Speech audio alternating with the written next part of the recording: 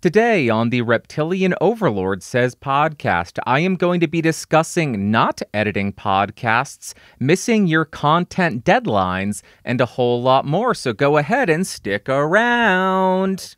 Card 1 is officially done, and we are going to start with my rant about not editing a podcast. I think that editing is absolutely crucial for podcasts because editing allows you to come across smarter. Editing allows you to cut out any kind of mistakes. Editing allows you to respect your audience's time more. I love editing podcasts because it allows me to put my best foot forward. That's why I think the vast majority of podcasters should edit. I don't think you should have this mentality of, oh, well, No Agenda doesn't edit. Oh, well, Joe Rogan doesn't edit, so I'm not going to edit either. People want to hear all my mistakes and all the goofiness and allow me to waste 30 minutes of their time. I don't think anybody should have that mentality. People like No Agenda, people like Joe Rogan are able to skip editing because they have acquired that talent over decades of practice, over decades in the field of presenting, of hosting, of interviewing. All of that to say, I am not going to edit this podcast episode. You will not have any cuts in the middle.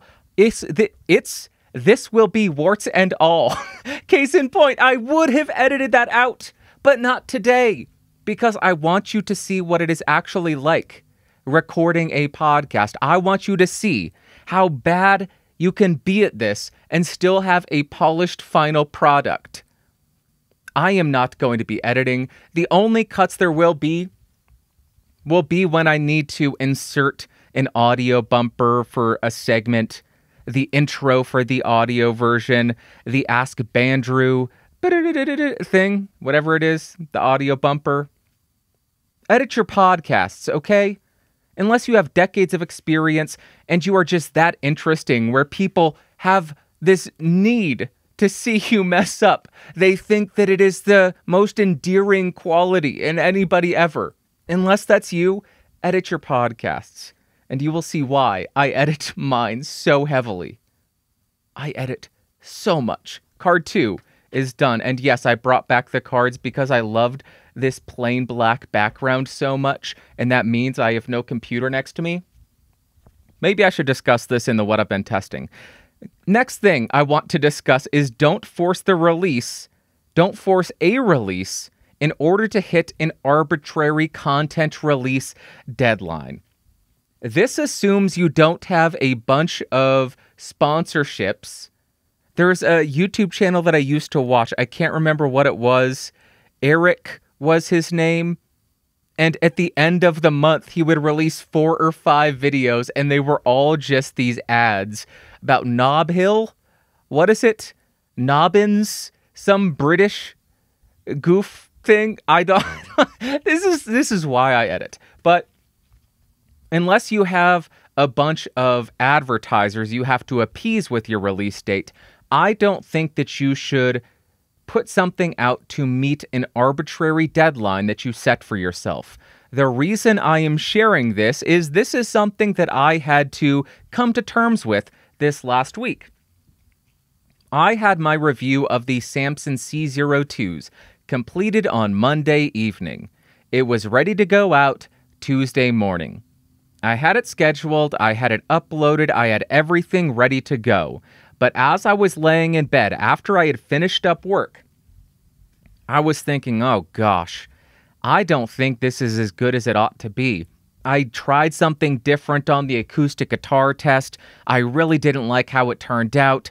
I didn't like my conclusions because it was skewed by that one test that I did.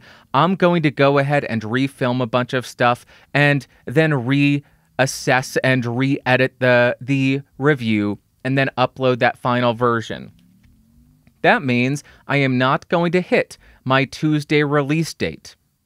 I always release my reviews on Tuesday. That is an arbitrary deadline that I set for myself. And if I had made the decision to stick to this arbitrary deadline, I would have released what I thought to be a subpar product, a subpar review video, and that would have reflected negatively on me for years to come. Assuming that Samsung does not discontinue the C02s tomorrow. Assuming that doesn't happen, whenever somebody's researching the C02s, they will sometimes, maybe, hopefully for me, come across my review.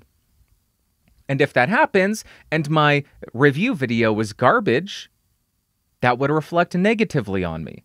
So I made the executive decision, because I have to go through so many other executives. There are so many people in this podcastage empire that I had to go and get authorization from every single one of them to say, you know what, we're going to postpone until the next day so you can refilm the parts you're unhappy with and make it a more well-formulated review. So I just wanted to share that with you because I think that's interesting. I think learning from other people's content creation journey is interesting and can be very helpful because I know we put a lot of stress on ourselves, a lot of requirements on ourselves to meet these deadlines, because if we don't put out a video every single week, oh my God, the YouTube algorithm is going to hate us. You know who else would hate us? Our audiences, the people who watch us, the people who trust us. If you put out something that is absolute poppycock. So I opted to tick off the YouTube algorithm in order to put out a better video. Algorithm be damned. So that is my PSA for the week. Card 3, done. That was a good throw. Next, this is card 3.5 because after I finished my outline, I realized, oh, I need to add this in. What I've been testing. You have been listening to it. First thing I have to say, y'all are rude as heck. Y'all rude. I have been working my fingers to the bone to bring you useful content, to bring you episodes of this show that were made the lowest cost possible. What did you point out? You didn't say, oh, thanks for doing that. That's really great. Drives home the point, Bandrew. I appreciate it. You said, oh, what about the cable? What about the lighting? The most egregious, I can't believe you would do this to me. What about the watch? Eat my shorts. Eat my shorts, you buttheads. And headphones. That's the one that hurts me the most. Oh, what about your headphones? Because I was wearing Sennheiser HD 650s. I got them for $250. Apparently they go for like $500 now. Thanks a lot, inflation. I think they've always been that expensive. I just got them on a good deal. But I took your criticisms to heart, which is something that I don't recommend. Don't take YouTube comment criticisms to heart, but I did. So this is the worst. I am wearing 3.5 millimeter Apple AirPods, not AirPods, earbuds that I got with my iPhone 6 in 2014, 2015. And I know I can already see oh, but what adapter are you using? I bet that costs $1. Shut up. Leave me alone. It's some adapter. It probably came with the Sennheiser HD. No, not those, because those are 1/4 inch. I don't know. It's $1 adapter. Get off my case there. For the cable, I switched out. I am using an Amazon Basics cable. And for you made me do it. Did you hear all that handling noise? I took off my other watch and I am wearing the cheapest G-Shock that I own. I think I paid $30 for it. So just leave me alone. I'm not going to shut off the lighting now. Gosh, you guys are so mean. I'm trying to help out and you're just nitpicking everything. Ah! That's all that I wanted to say. I'm continuing down this journey because it's fun for me. Never mind to the color of the windscreen. I'm not trying to convey any secret messages. Yes, it's green. It is green. You know what that means. Next, we are going to what you had to say. And maybe it's because I switched to the more affordable gear, but the budget of this show has skyrocketed. Let me move closer to the camera if my headphones will allow it. We have printouts of the comments on the cards. How about that? The budget of this show has skyrocketed. The production value to the moon. So the first comment comes from Black Rain. He says, regarding swearing at work, as a reminder, as previously discussed, per our previous conversation, if you recall, all other very good options if you're having a really busy morning of not swearing. Black Rain, thank you very much for the comment. I really do appreciate it because these are some great alternatives. I think having civil ways of swearing at people and degrading people at work is always a good thing to have in your back pocket. Thank you for these.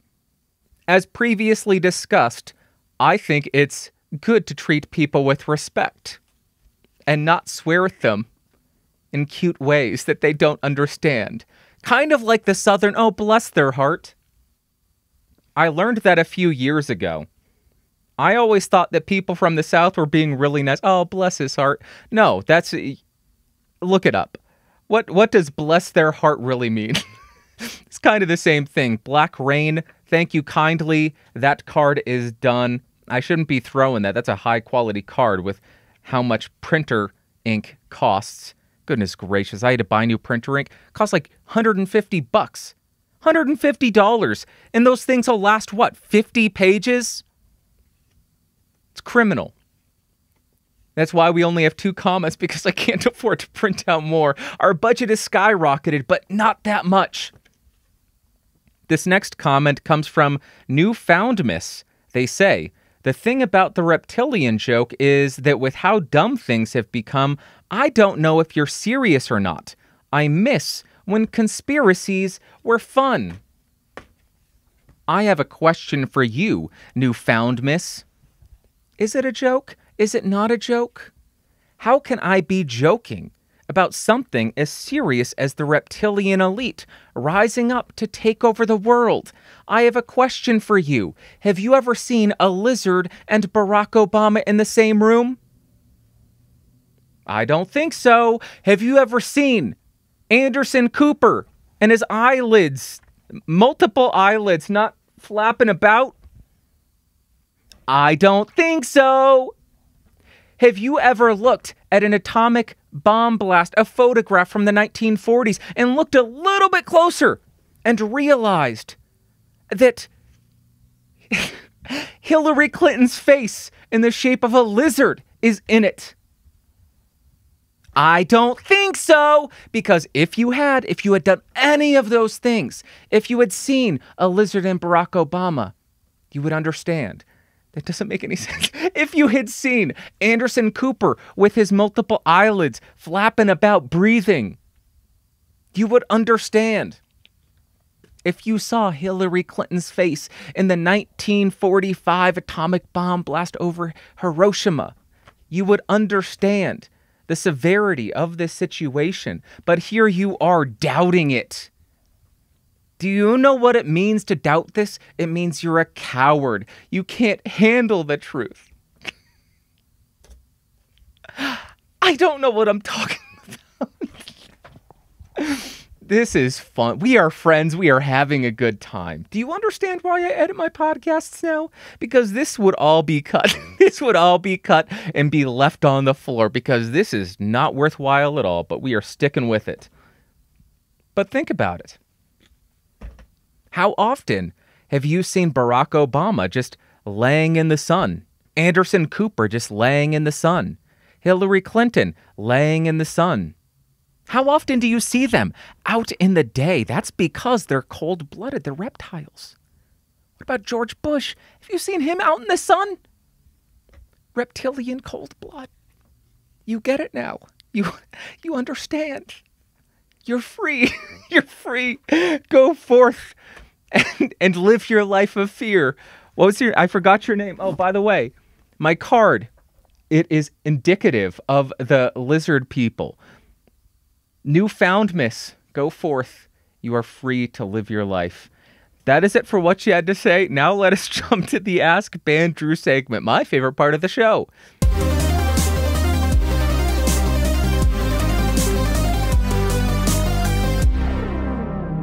Welcome back to the Ask Bandrew segment. If you have questions, go to askbandrew.com. There are instructions on how to send in audio, video, and text-based questions.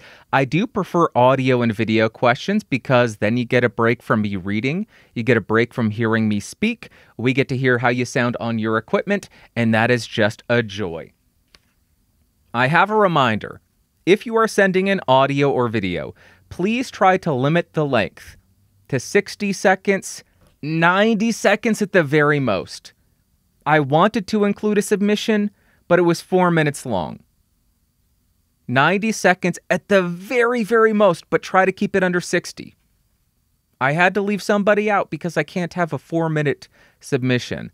I received one before that was 6 minutes, 7 minutes. I couldn't include it. I can't edit 7 minutes of content down to 30 seconds. 90 seconds max. The first submission, these all come from SpeakPipe, comes from Kevin. He says, go with it, Kevin. Just say it already.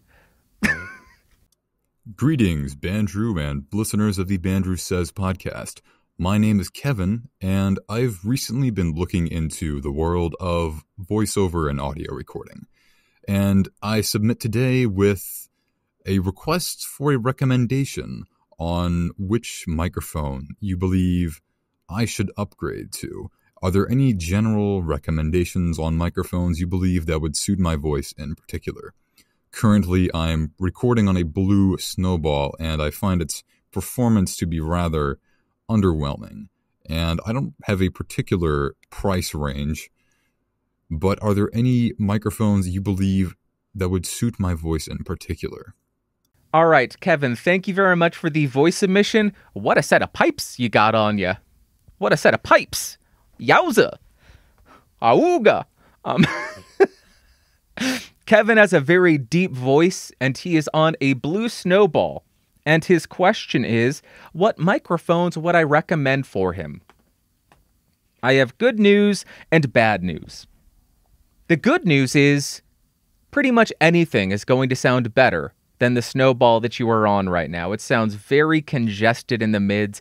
It's not the most flattering mic. When I used it in the past, I was amazed that it even functioned at that price because in 2015, I was still exploring and understanding, you can get pretty decent XLR mics for $50 and then plug them into a $30 interface. You're way better off. I was still learning all of this. I was learning the ins and outs of all of the budget audio gear and just audio gear in general. So good news. That's the good news. No matter what you do, it's most likely going to sound significantly better. My recommendations I'm going to give you a handful of them. You said you don't really have a budget. I think I'm going to hit your budget. Lewitt LCT 440. It's not my favorite microphone because I have a higher pitched voice. It is a bit harsh. It is a bit grating. And the LCT 440 is a very bright microphone. But I know a lot of people with heavier voices, with darker voices, with bathier voices. They love it. They can't get enough of it. Sucker and Thuffatash. That's terrible. They love it because it doesn't sound muddy on them because the bass is recessed, and then it adds a lot of clarity to their voice because it has a very big presence, treble, and air boost. That's the first one. That's $270. The NT1, I like that one more, but that is going to be more neutral sounding. It does have a bit of sibilance in it, but it's a more neutral sounding microphone, darker sounding, not as bright, and a bit more bass, so that may not be the best fit. But LCT 440. Then, the go-to for voiceover work, the Sennheiser MKH 416. That's $1,000, or was last time I looked. The Neumann TLM 103. A lot of people don't like the top end on that. Again, I think for a very bassy voice like yours, you're not your voice. You are so much more than your voice, Kevin. It's not, your voice does not define you. You define you, okay? You're a beautiful soul. Understand, this is so silly. What am I talking about? I really want to edit, but I'm not going to. You get all of this. Aren't you angry about it? Doesn't this just piss you off? Yeah, it pisses me off too. And the last one I am recommending is the Neumann U8. Hello, Neumann U87AI. Recommending all of those because those are industry standard voiceover microphones. A lot of them aren't going to be people's favorites. They are just industry standards and they function. I would consider, if you're willing to stretch to the $1,000 range, the MKH 416 TLM 103, I would suggest looking at something like the Austrian Audio OC 818 or 8818. That doesn't sound as funny. So we'll go with the 818. I think that's a great sounding microphone. I like it. It is still a bright microphone, but it is much smoother sounding than the TLM 103 and a lot more versatile. Around that price range, you also have the Soyuz Bomblet. That's around $1,100. You have the AKG C414s. And if I was going between the 414s and the Austrian Audio OC 818, I'd probably go Austrian Audio because for me, the AKGs, the modern ones, I haven't tried any of the classics. I haven't tried any of the older models, but the modern 414s, they seem a little bit harsh compared to something like the 818. So those are my recommendations, but as far as deciding, you can't really listen to my samples because my voice is nothing like yours. You need to go to Mike Delgadio's channel, Booth Junkie, and check out his videos because I think he is, maybe he hasn't ever reviewed the U87, has he?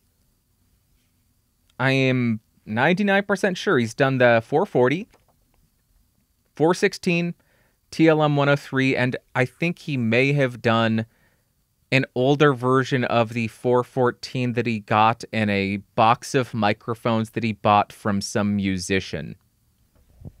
I don't know! Okay, why did I sound like that? Jeez Louise. I should quit. Kevin, I hope that was helpful. This card is done. I'm ashamed of myself. Thank you very much for the submission. Next we have... This doesn't make sense. I don't trust myself because this next submission is from Kevin also. I don't believe you, past Bandrew. You are lying to me. This is not Kevin. Or the last gentleman was not Kevin. You're making stuff up. Okay, good. The third one isn't from Kevin also. Take it away, Kevin, I think. Hey, Bandrew. I've never used this before. I had a question for you about improving my audio. I like this microphone. I like how it sounds, but there's one thing it picks up on. It picks up on those mouth noises, that I apologize about doing that to you. But I was wondering, other than the normal ways that people suggest, like, water, etc., if there was an easier way of reducing those mouth clickies, like if getting further away from the mic or lowering the gain. Thank you very much for your time. My name's Justin. I'm using a Loughton LS208. Not that you care. Have a good day. Bye.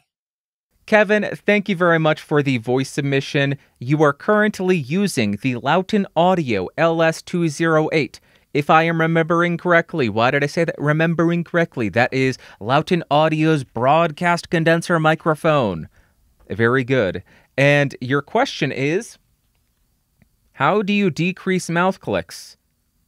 I think I just answered this recently, but I will answer it again because you asked it. And I want to answer all the questions that I get that are within the time limit. It is very simple. There are 4 things. I forgot I added a second column. Number 1, stay hydrated. That's the thing that everybody says. 1.5, I'm adding this. Marshmallows kind of work. And it's just a nice treat.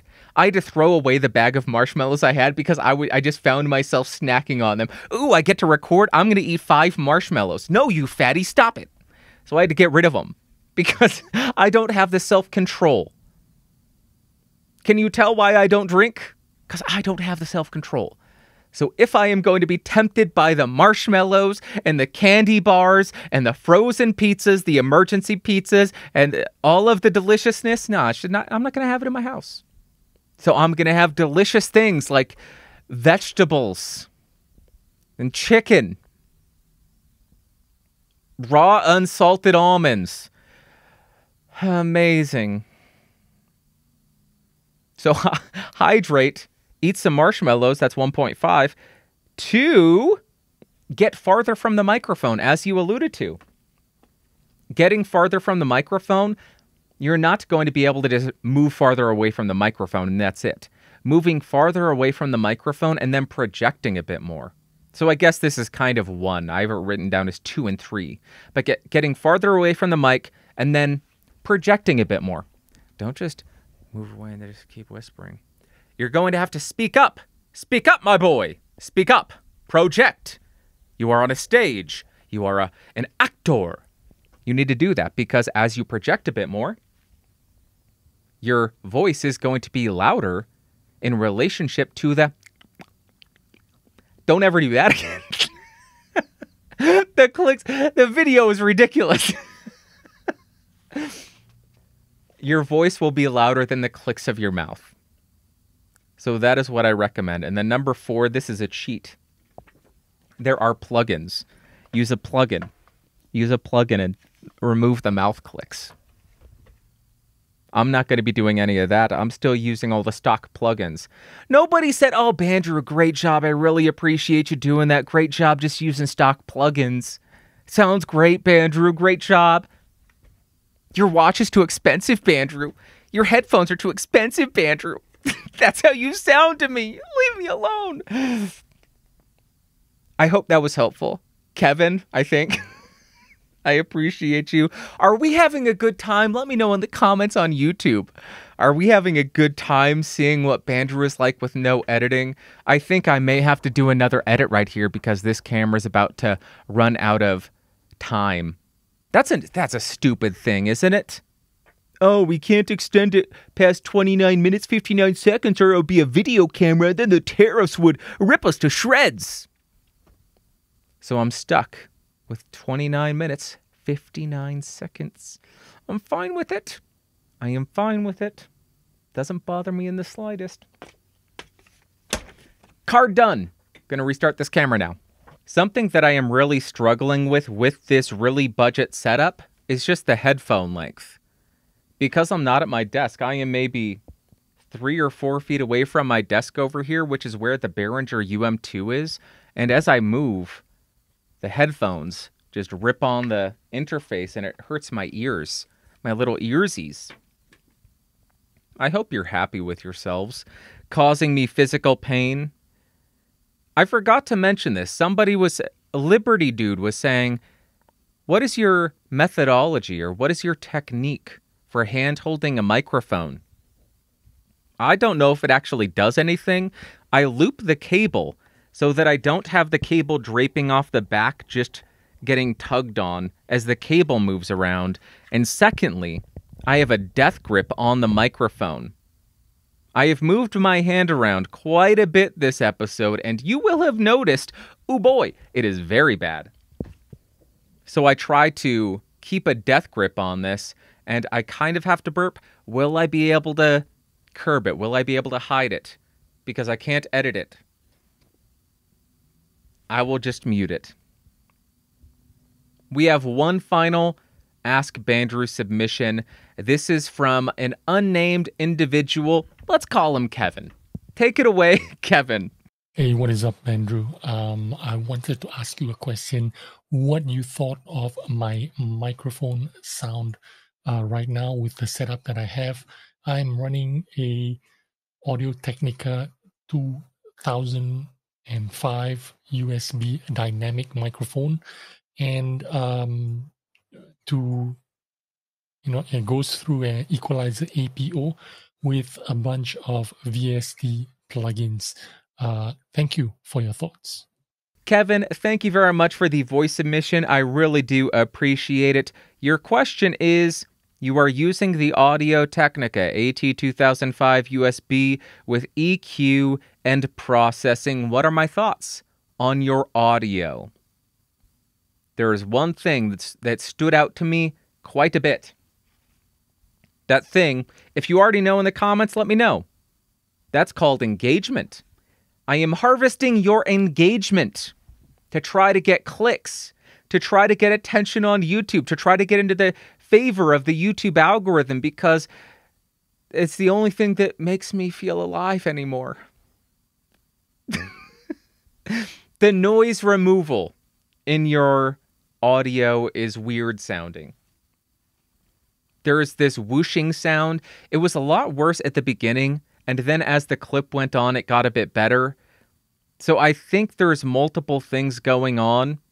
I think there may have been some kind of dynamic audio removal, some kind of noise suppression plugin, which learned the sound profile over those 45 seconds. And the first 10, 15 seconds, it was still learning. Then it got better and got better at removing it. It learned what the noise was and removed it a bit more. But then also the gate.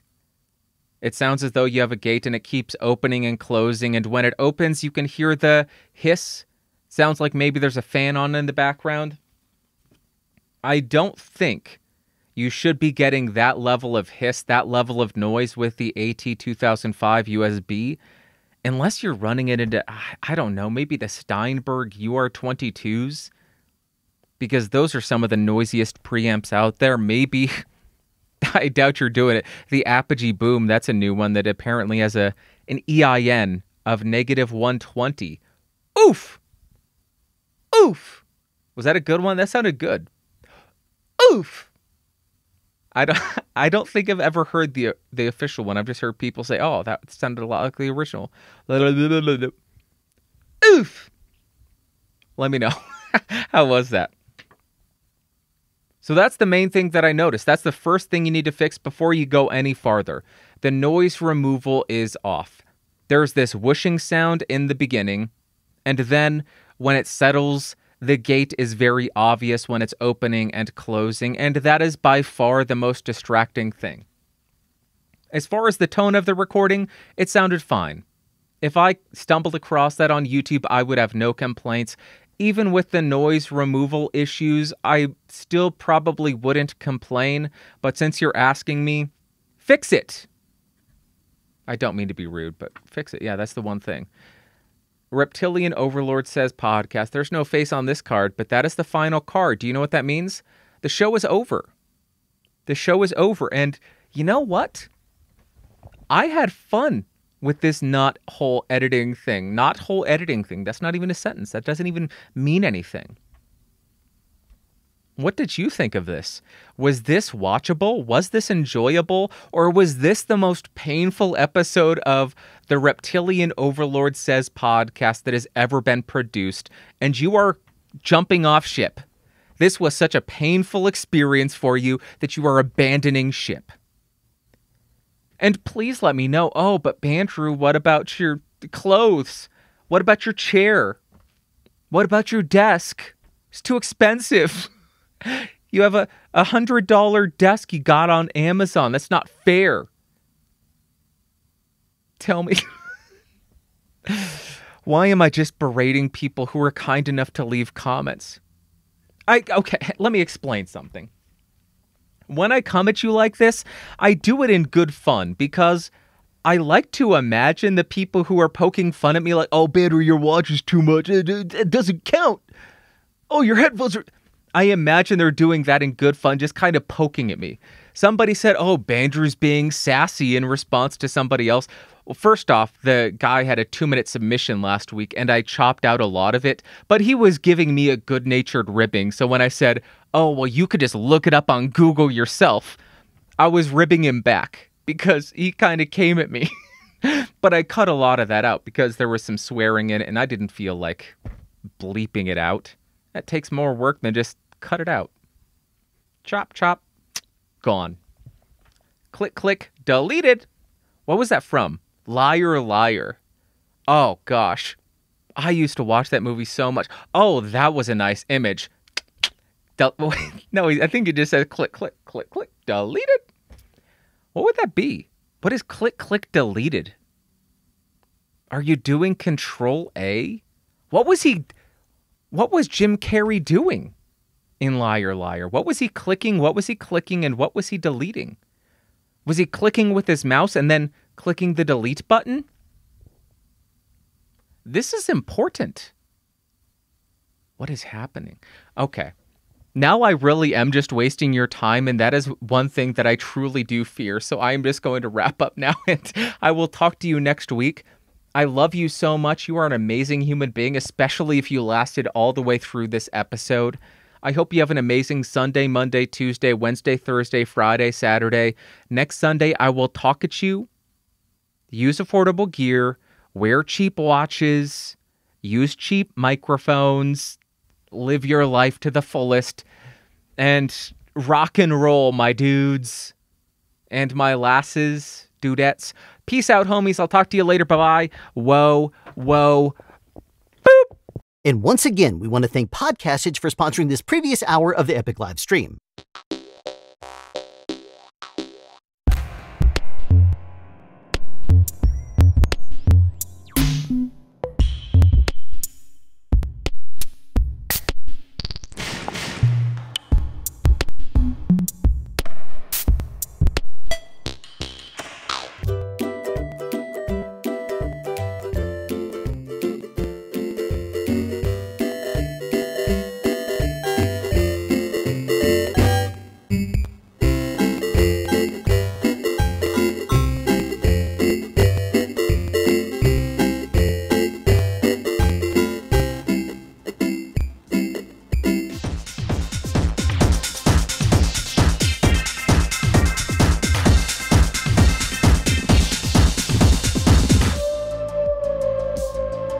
Not as good coming up either.